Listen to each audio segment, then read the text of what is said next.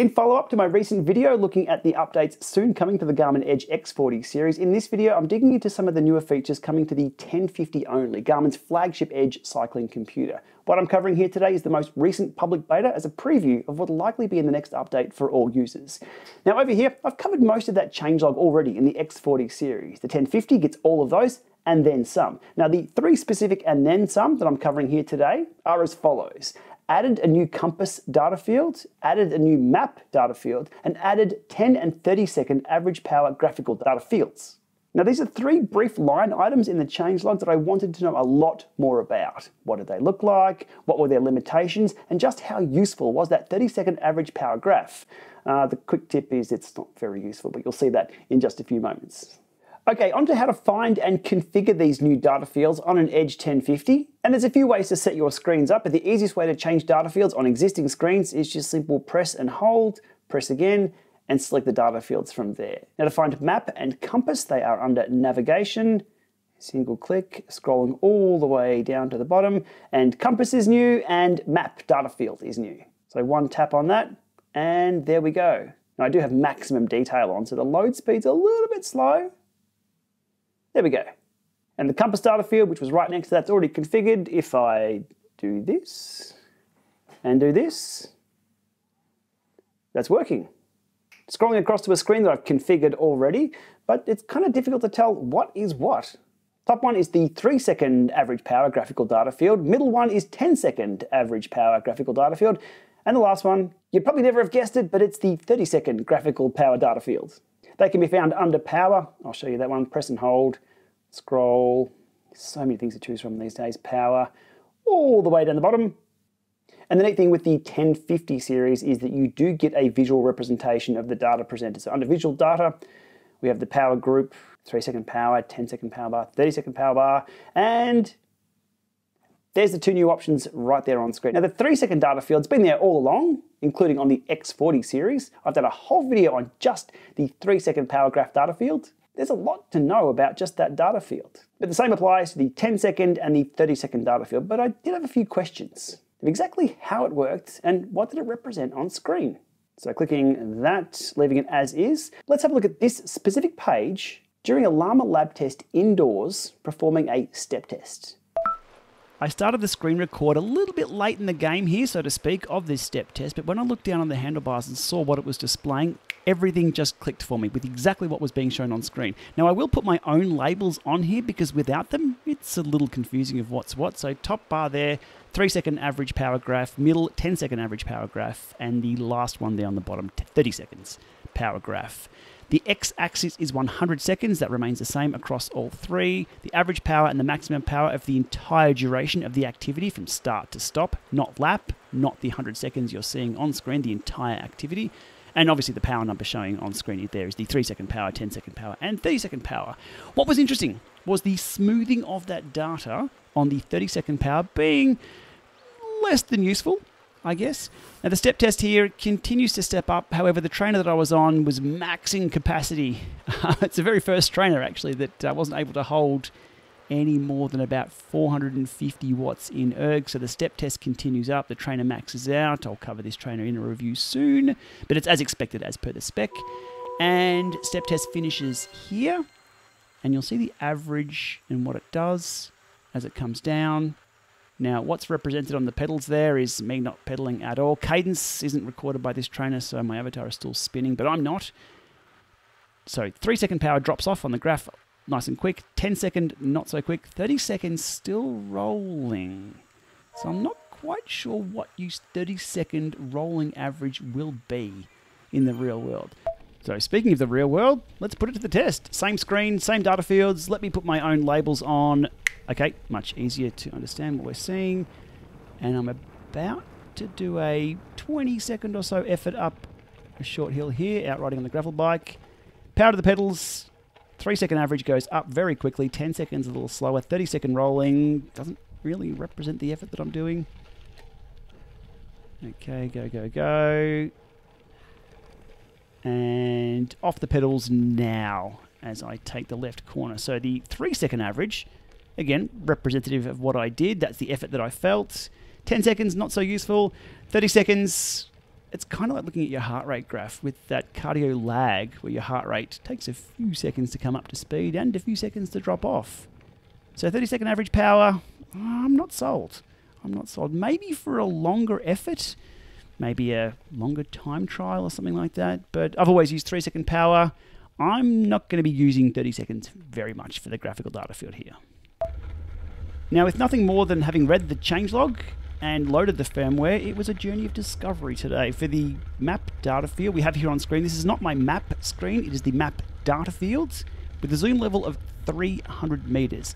Now, that's non-interactive. You can't zoom in or zoom out with the map data field. And what I did find is that if you switch back to your map screen, which is the map screen I have here, and zoom out from there or zoom in, so 120, that map field on the other page will then zoom in and match your zoom level of your map screen, if that makes sense. That's now 120 at the same time as your other map screen. Okay, we go back. Let's pull that even closer into a 50-meter zoom on the map page. Back to the page that has the map data field, and that's now 50 as well. So no control of the map data field. It's controlled on the other screen with your map. From here, you can actually switch it to a very small data field if you like. That works, which is good to see. It's not limited to just those larger data fields. I have Veronica riding up behind me there. Okay, we switch that back. And, well, the compass is doing its thing now. I'll put the compass to the test in just a few moments. We can switch that to a single height, full width map data field and put the compass up the top. Okay, all looking good there. Beautiful day out to ride a bike today too. This is the Creswick Forest, or just north of the Creswick Forest actually. And around the corner here, I'm not dragging the video out for no reason. Well, maybe I am. Okay, I'm about to put the compass to the test, heading west, and let's do a 360 and see the responsiveness of both the compass field and the map data field as I turn through north, through east, south, back west, and working just as we'd hope. So I'm sure there's a few different ways to configure this, but it gives us more flexibility with those additional data fields, or map fields and compass fields. Compass for me, I don't think I'll be using it. Now, I did have one last question that I needed to answer with the map fields in particular. Now, if I had a map field configured, would it show the new road hazards on there, or would they just not display? Here's the answer right here on screen. Flying back into town with a beautiful tailwind. And yes, there is a road pothole hazard up ahead that is being displayed on the map screen. Jumping ahead a few hundred meters to ensure the pop-up warning also works. There we go. Yep, pothole nearby. That's all good. And another tip with the map screen and the hazard alerts, you can't be zoomed out any further than 500, or the alerts on screen, the little triangles you're seeing there in red, they disappear, they don't show. You'll still get the hazard warning, but it won't show on the map. You need to be 500 meters zoom or closer for those hazards to show up on screen. All right, I vote on, yep, potholes everywhere, look at those. There we go, and we vote on that. Yes, thank you. And I believe that extends the timeout of a few days, a few hours or something like that on those potholes. A whole other topic I'll dig into on another day. How popular are these hazard reports, and should we have more granularity, especially for potholes? There's a lot of those. Yep, just run over a few more there.